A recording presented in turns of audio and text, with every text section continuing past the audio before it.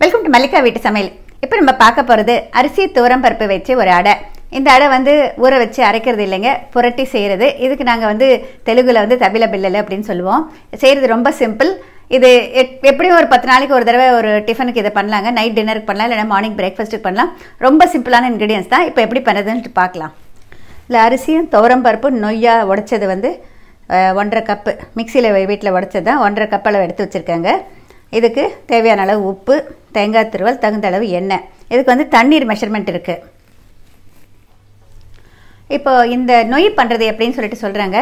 இப்போ ஒரு அழாக்கு பச்சரிசி எடுத்துக்கிட்டிங்கன்னாக்கா அதை கொஞ்ச நேரம் ஊற வச்சுட்டு, கழுவி ஊற வச்சுட்டு 1/2 மணி நேரம் கழித்து தண்ணி முழுவதும் வடிச்சிட்டு ஒரு துணி மேலே பரப்பி நல்லா ஆற வைக்கணும். அது ஓரளவுக்கு நல்லா உலர்ந்த பிறகு 1க்கு 1/2 துவரம் பருப்பு, இது ரெண்டையும் ஒன்றா அரிசியும் துவரம் பருப்பையும் கொஞ்சம் கொஞ்சமாக சின்ன மிக்சியில் போட்டு விட்டு விட்டு இயக்கி இந்த மாதிரி கரகரப்பாக நம்ம ரவை மாதிரி குருணையாக உடச்சிக்கணும். இந்த அளவுக்கு நம்ம வந்து பழைய அரிசியாக இருந்ததுனாக்க 1க்கு 2, 2.25 கூட தண்ணி பிடிக்குங்க. புது அரிசியாக இருந்ததுனாக்க 1க்கு 1.25, 1.5 தான் தண்ணி பிடிக்கும். அந்த அளவுக்கு இப்போ தண்ணியை வந்து நம்ம எதில் அளக்குறோமோ, இப்போ இதில் கோபுரமாக அளந்தீங்கன்னாக்கா தண்ணியை அதுக்கு தகுந்த மாதிரி அளந்து நம்ம ஒரு வானலியில் ஊற்றிக்கணும். இப்போ நான் ஊற்றி வச்சுருக்கேன் பாருங்கள். இந்த அளந்து வச்சுருக்க தண்ணி வந்து பாருங்கள் இந்த அளவுக்கு கொதி வர ஆரம்பிச்சிடுச்சு. இதோட நம்ம தகுந்த அளவு உப்பு சேர்த்துக்கலாம். நான் கல் உப்பு சேர்க்குறேன். உங்களுக்கு விருப்பமான பொடி உப்பு எது வேணாலும் போட்டுக்கலாங்க. இதுக்கெல்லாம் கொஞ்சம் குறைவாக தான் போடணும், ஏன்னா இதில் வந்து எந்த விதமாகவும் நம்ம காரம் சேர்க்கலை. இதோட தேங்காய் துருவல், இப்போ தண்ணியிலேயே தேங்காய் துருவல் போட்டுருவோம்.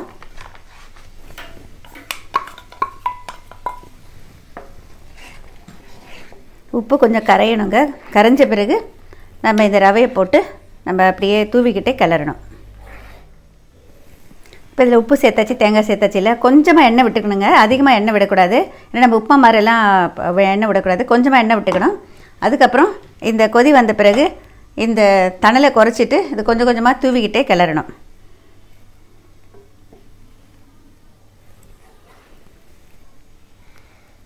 இப்போ அந்த உப்பு நம்ம போட்டது கரைஞ்சிடுச்சான்னு செக் பண்ணிக்கோங்க. இப்போ நல்லா கரைஞ்சிடுச்சு. இப்போ பாருங்கள் கொதி வர ஆரம்பிச்சிடுச்சு. இப்போ நல்லா தணலை குறைச்சிக்கிறேன். குறைச்சிட்டு இதை தூவிக்கிட்டே அப்படியே கட்டி தட்டாமல் கலந்து விடணும்.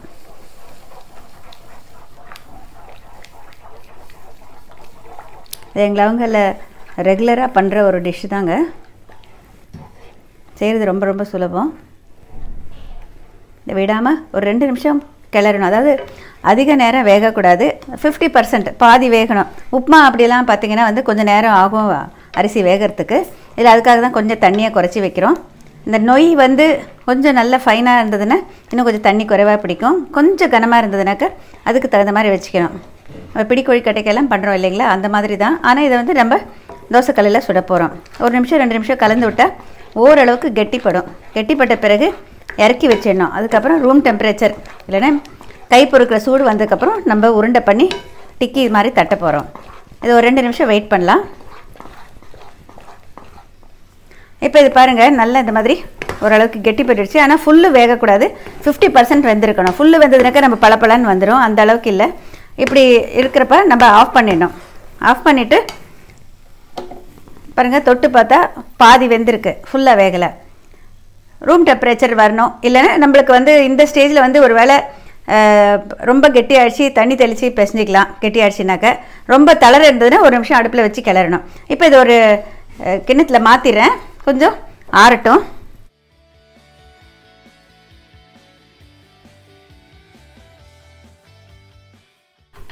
இது கை பொறுக்கும் சூடு வந்ததுக்கப்புறம் பண்ணலாம். இப்போ இங்கே தோசைக்கல்லை சூடு பண்ணிகிட்ருக்கேன். அதில் வந்து கொஞ்சம் கூடுதலாக எண்ணெய் போடணும். இதாவது நம்ம கட்லெட்டுக்கெல்லாம் போடுற மாதிரி இந்த அளவுக்கு ஓரளவுக்கு இருக்கணும், அப்போ தான் நல்லாயிருக்கும். இப்போ இது ஓரளவுக்கு கை பொறுக்கிற சூடு வந்துடுச்சு. இதை வந்து நம்ம இப்போ கையில் உருட்டணும். நம்ம உருட்டுறப்ப இது கரெக்டாக அப்படி ஷேப் வந்ததுன்னா பரவாயில்ல, இல்லைன்னா கொஞ்சம் தண்ணி தெளித்து நம்ம நல்லா பிசைஞ்சிட்டு பண்ணலாம். பாருங்கள் இப்போ நல்லா இப்படி பண்ணுறேன்.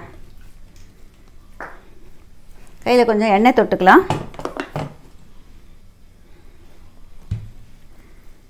இது மூடி தான் இருக்கணுங்க, ரொம்ப வந்து ஓப்பனாக இருக்கக்கூடாது, ஒரு மாதிரி ட்ரை ஆகிடும்.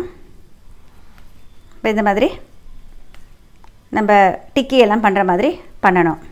அதாவது ரொம்ப கனமாக இருந்ததுன்னா நம்ம இதில் சுடுறப்ப கொஞ்சம் இதாகிடும். அதனால் கொஞ்சம் மீடியம் திக்னஸில் இருக்கணும். இந்த மாதிரி செஞ்சுட்டு இந்த மாதிரி தட்டில் வச்சுக்கலாம்.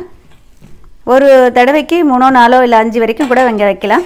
சைஸ் நம்மளுக்கு எப்படி வேணுமோ நம்ம கொஞ்சம் பெருசாக சின்னதாக எப்படி வேணால் செஞ்சுக்கலாம். இந்த மாதிரி சின்னதாக வேணும்னாக்கா சின்னதாக பண்ணிக்கலாம். நம்ம இந்த மாதிரி செஞ்சுக்கணும். செஞ்சதை கூட வந்து ஒரு தட்டில் வச்சிங்கனாக்கா மூடி வைக்கணும். ரொம்ப ட்ரை ஆகக்கூடாது. இப்படி பாருங்கள், உருட்டிட்டு ஃப்ளாட்டன் பண்ணிவிட்டு கொஞ்சம் லேசாக இந்த ஓரத்தில் வந்து ரொம்ப வந்து உடையக்கூடாது. உடஞ்சதுனாக்கா கொஞ்சம் லேசாக தண்ணி தெளித்து பிசைஞ்சிக்கலாம். கொஞ்சம் நேரம் நம்ம சும்மாவே பிசைஞ்சால் கூட நம்மளுக்கு நல்லா வரும். இப்போ இந்த மாதிரி பண்ணி வச்சதை வந்து இப்போ தோசைக்கல்லில் வைக்க போகிறேன். இப்போ இது நல்லா எண்ணெய் சூடாகிடுச்சுங்க. இதில் வைக்கலாம். பொதுவாக எங்கள் வீட்டில் வந்து தோசைக்கு தனி தோசைக்கல், இந்த மாதிரி இதுக்கும் சப்பாத்திக்கு அதுக்கெல்லாம் வந்து இன்னொரு தோசைக்கல். எப்போதும் அந்த மாதிரி வச்சுக்கிறது ரொம்ப நல்லதுங்க. சம்டைம்ஸ் நம்ம இந்த மாதிரி சுட்டுட்டு மறுநாள் தோசை ஊற்றினோன்னா சரியாக வராது. அதனால் எப்போவுமே சப்பாத்திக்கும் இந்த மாதிரி இது கட்லெட் எல்லாம் பண்ணுறது வேறு தோசைக்கல் 3 வச்சுருப்போம். இப்போ இதை மூடி வைக்கணும். கீழ்பாகம் நல்லா செவந்த பிறகு திருப்பி போடணும். இப்போ இது பாருங்கள், இப்போ அதாவது நான் இப்படி மூடி வச்சுருந்தேன், இப்போ எடுத்துட்டேன். இந்த மாதிரி எடுத்த பிறகு இதில் அடிப்பக்கம் கொஞ்சம் தூக்கி பார்க்கணும். பாருங்கள், இந்த மாதிரி நல்லா செவந்திருக்கு. அந்த மாதிரி ஒவ்வொன்றா பார்த்து திருப்பி போடணும். ஈவினிங் ஸ்கூல்லேருந்து குழந்தைங்க வந்தாங்கன்னாக்க இந்த மாதிரி செஞ்சு கொடுத்தா ரொம்ப விரும்பி சாப்பிடுவாங்க.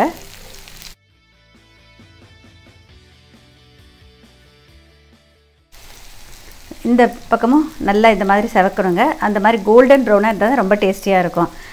அதிகமான எண்ணெய் விட்டால் தான் நம்மளுக்கு இந்த மாதிரி செவக்கும். ரொம்ப குறைவான எண்ணெய் விட்டிங்கன்னா அது சாஃப்டாக இருக்கும். இந்த மாதிரி கிறிஸ்பாக வராது. உங்களுக்கு வந்து செவக்கவே செவக்காது. அங்கங்கே நம்ம கையில் பட்ட அந்த இது இருக்கும் இல்லையா, அந்த மாதிரி திக்காக தின்னா அதில் மட்டும் கொஞ்சம் எண்ணெய் பட்டு செவந்திருக்கும்.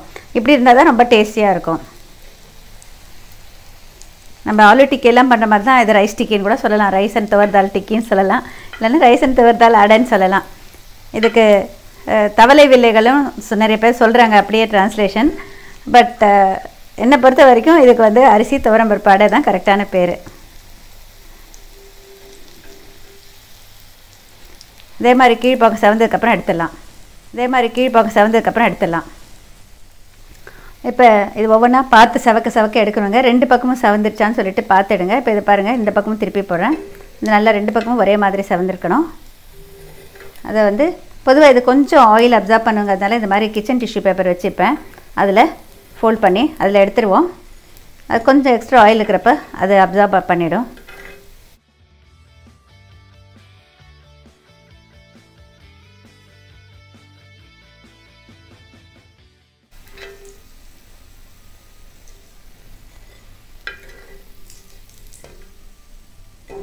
ஒரு தடவை எண்ணெய் விட்டோன்னாக்கா கிட்டத்தட்ட 2 தடவை 3 தடவை வைக்கலாங்க. அந்த எண்ணெய் இருக்கிற வரைக்கும், பூரா அப்சார்ப் ஆகிற வரைக்கும்.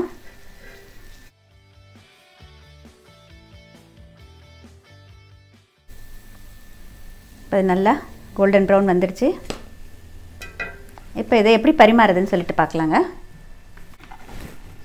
பொதுவாக சிவப்பு வெங்காய சட்னி, நான் பச்சை வெங்காய சட்னி காமிச்சிருக்கேன். அதுக்கு முதல்லையே இந்த வெங்காய சட்னி தான் இதுக்கு நல்லா சூட் ஆகுங்க.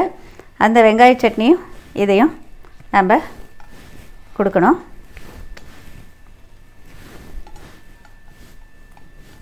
தொக்கு ஏதாவது இருந்தால் கூட நல்லாயிருக்குங்க. பொதுவாக சட்னி இதுக்கு கொடுக்க மாட்டோம். இந்த மாதிரி வெங்காய சட்னி இதோட கொஞ்சம் கட்டி நெய் போடுவோம். அது போடுறப்போ அதுக்கு ஒரு தனி டேஸ்ட்டு. அதோட தட்டுட்டு சாப்பிட்றப்போ அது ஒரு தனி டேஸ்ட்டு. பொதுவாக நிறைய பேர் வீடுங்கள என்ன டிஃபன் பண்ணுறது அப்படிங்கிறது ஒரு யோசனை வந்து நிறையவே நினைப்பாங்க. ஏன்னா குழந்தைங்களுக்கு விரும்புகிற மாதிரி இருக்கணும், வீட்டில் இருக்கிற எல்லாருக்கும் பிடிக்கணும், டிஃபன் நல்லா இருக்கணும், டேஸ்டியாக இருக்கணும்னு சொல்லிட்டு. தொடர்ந்து மல்லிகா வீட்டு சமையலை பார்த்தீங்கன்னா உங்களுக்கு விதவிதமான டிஃபன், விதவிதமான லஞ்சு, அது மட்டும் இல்லைங்க, உங்களுக்கு எந்த ஹெட்டிங் வேணும் அந்த ஹெட்டிங்கில் எல்லாமே கிடைக்குங்க. இந்த மல்லிகா வீட்டு சமையலை நீங்கள் சப்ஸ்கிரைப் பண்ணலைனாக்க சப்ஸ்கிரைப் பண்ணுங்கள். தொடர்ந்து எவ்ரிடே ஒரு வீடியோ போடுவோம். அந்த வீடியோ வந்து நீங்கள் வந்து லைக் பண்ணலாம், சப்ஸ்கிரைப் பண்ணலாம், ஷேர் பண்ணிக்கலாம். பெல் பட்டனை ப்ரெஸ் பண்ணிங்கனாக்கா உங்களுக்கு தினமுமே இன்டிமேஷன் வரும்.